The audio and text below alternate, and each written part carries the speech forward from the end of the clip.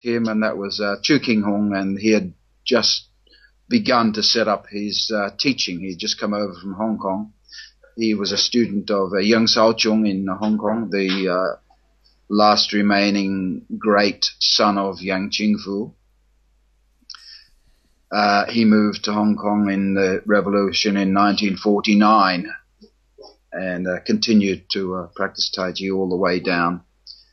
And so I went to Chu King Hung just in his house on the floorboards, and I just literally became one of his first students, if not the first student of that man. And slowly he started to get a few other students. Anyway, that was an eye-opener, because he actually started showing me how to punch things. And I thought, wow, this is different, you know, different from this. Yeah. It was just still an all slow-moving form, but he would actually have me hold mitts, because I was his training partner as well, and he would get his training beating the crap out of me as well. So that was my first introduction to real Tai Chi, and I stayed there for about 4 years with him, and he became more commercial, and he started to get into some, you know, silly areas. He heard about, I used to study Aikido as well in London, very, very good man. And he heard that this man could sit on the floor, no one could push him over. That's rubbish, by the way. And so Chu started to do this, and he said, come. And he'd sit on the floor, and he'd say, puss. So I'd just go, bang, and he'd go flying over. He'd say, oh, no good. He got into things like putting sticks in his eyes and trying to ward it off with his chi, for God's sake, you know. And I'd be going, and he'd come in with a black eye, you know. So, but anyway, that sort of area continued with Chu, and that's when I sort of called it a day, because he went really commercial. He started, you know, sort of asking his students to jump around for him, as they all do nowadays, unfortunately. So yeah, so that was my introduction to Tai Chi, real Tai Chi, coming to London. So after that, he knew, like, from my memories of some of your stories, because I love listening to your stories, he had some of the Wudang forms as well, or am I a bit wrong on that? No, that wasn't Chu. No, Chu learnt from Yang Shaochong. Yeah. He did not learn the old Yang style. Yang Shaochong, Chu was a relative newcomer to Yang Shaochong.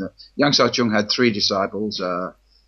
Chu Jinsun in Boston, he got into a load of rubbish as well, you know, pushing people over without touching them in the end. Yang Shaochong never did this. He never did any of this crap, you know.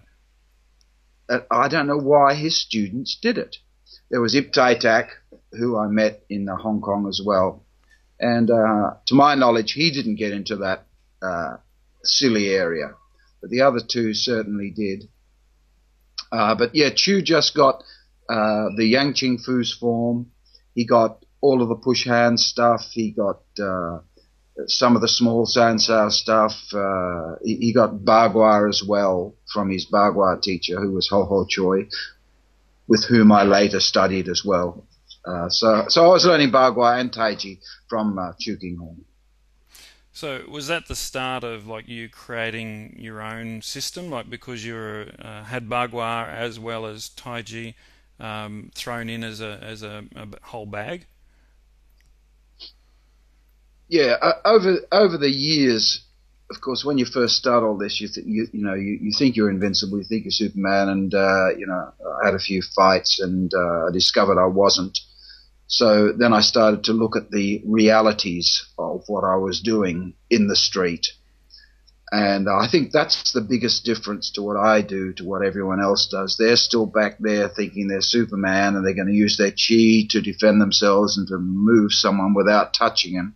Very dangerous area that, you know, these charlatan teachers get into, because I heard one young girl saying she would just walk around the streets of Soho, for instance, in London, any alleyway, and not be afraid, because she could just flick her fingers and someone would go flying.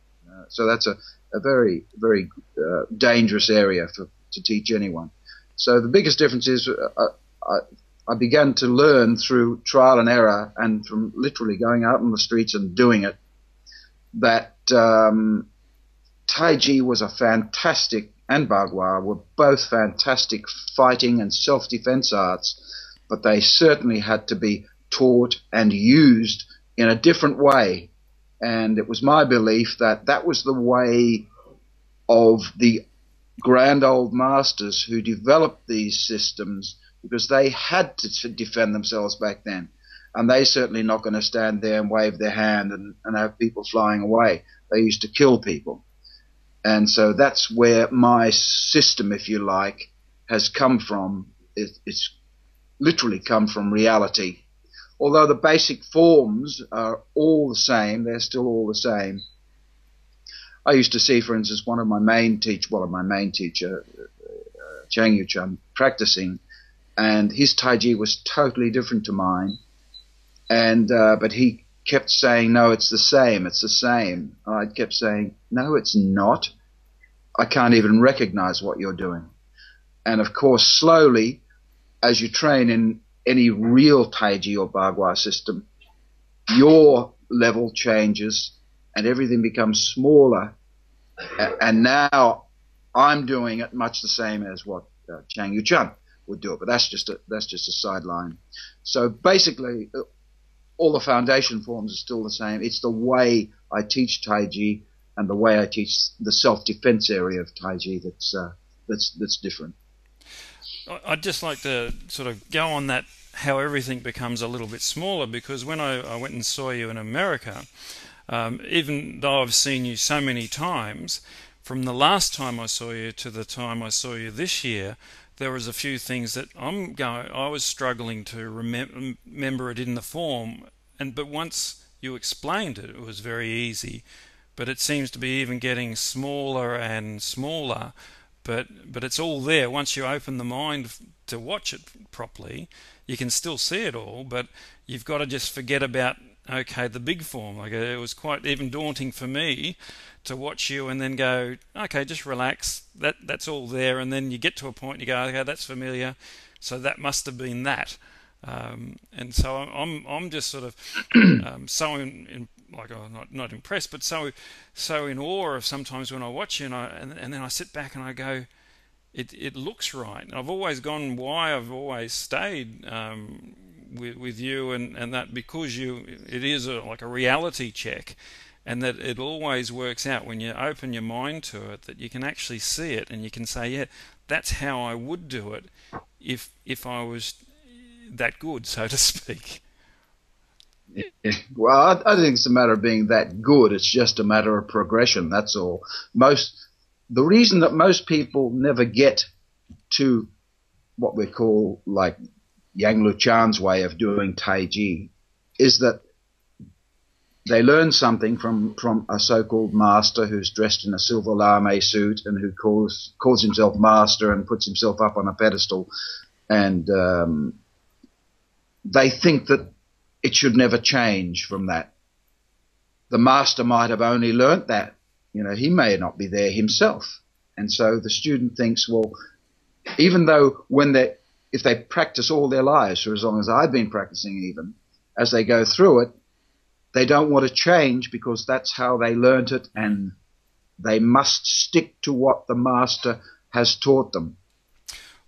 And that's why I always say to people, the most important area, apart from all the teaching and the physical movements and stuff, is that you must always, as you've just said, see your teacher practicing the internal fighting systems at an advanced level.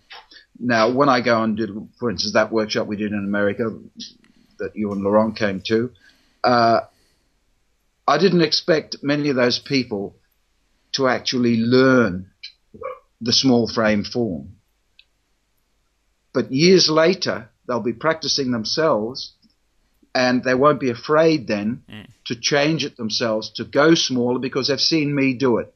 And that's like the Chinese call it the oak seed. I plant the oak seed.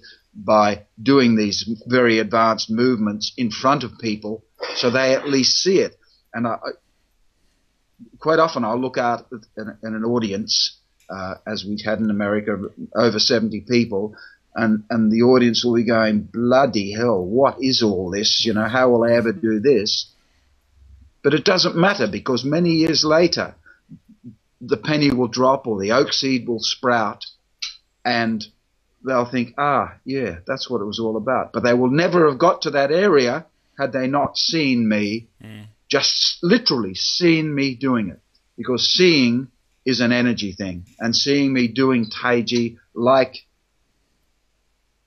the small frame form when I can't even talk properly because the energy is so balanced and moving correctly, that's an energy. That's energy being put into the people. Now, I've just said earlier that, you know, all this chi and this energy thing is rubbish, but this area, it isn't. You know, you can't go out and hit someone without touching them and have them move. That's a physical thing. But energy is a reality, and everything has energy. And the more you practice the internal fighting systems, like Tai Chi or Bagua, there are two lots of, I'll just do a little sideline here because I like to do this. There are two lots of energy. There's your own personal energy, which is sometimes called magnetisms. People like Laurence Olivier had a natural magnetism. So when he was on the stage, people were literally transfixed on him, and they thought, oh, yeah, he's a great actor. He was a good actor, but he also had this energy field literally around him that he didn't know about this, but you know, some people do. Alcoholics, drug addicts, and so on, their energy starts to be withdrawn inside of them until it goes right inside of them, and they can be sitting at a party and you won't even know there's someone there. That's how bad it gets. So the more of this energy you have, the more you can teach people correctly with energy. The other lot of energy is called, of course, universal energy, and the more energy we have, the more chance we've got of joining that with the big energy, the universal energy. So yeah, that's why you're coming to this stage that you're coming to now, is because you're still doing it and you've seen me do it. And yeah, okay, I've forgotten what the original question was now. Well, I've got to say, look, that's why I always travel the distance. Like even in my early days with you, and I've got to thank my wife for saying to me when I first met you that you were 6 hours drive away. And I came back and I said, I won't be able to do it. And her answer was, why not? And it truly was, why not? Like, why not put the effort in? And she just said, do it. And because every time I see you, or even Eli, like recently at Eli's camp, I came back from Eli, like seeing Eli, and I felt that my scapulars were freeing up, and I'm going, oh, that feels different. And so it's for just doing, and we didn't even talk about scapulars or anything, but just watching someone better or more advanced than you is truly, I think, one of the big keys that people don't realise. That the videos are great, the DVDs are definitely great, but they've got to put the extra effort in and going along to your workshops or Eli's workshops, and I think that just makes the penny drop.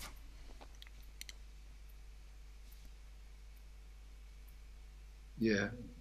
Hang on a minute, I'll just tell Eli to go offline. Eli! Yeah. You got it started stuffing up as soon as Eli, he's got his quite often we'll have 6 bloody laptops sitting here and I'll be trying to upload something and it's going okay, yeah, you've got the right idea there. That's basically it in a nutshell, mate. You know, that's what happens. Yeah, so what more can I say?